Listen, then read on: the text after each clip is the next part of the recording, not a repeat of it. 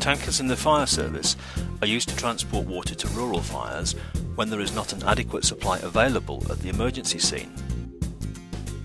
These tanks must be adequately vented so that large dumping flow rates can be achieved, and this presents one unique problem: the overflow caused by sudden stops or turns.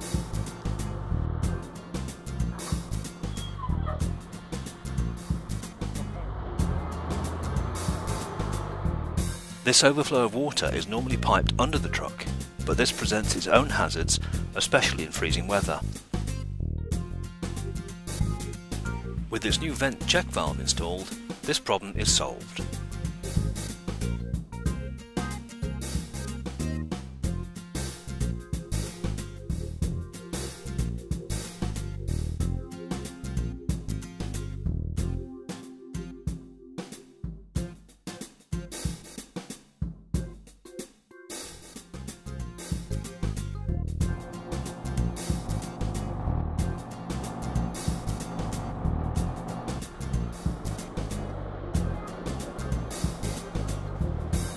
The normal evolution of these trucks at fire scenes is that they dump their water into a large holding tank and must perform this quickly, usually within 60 seconds.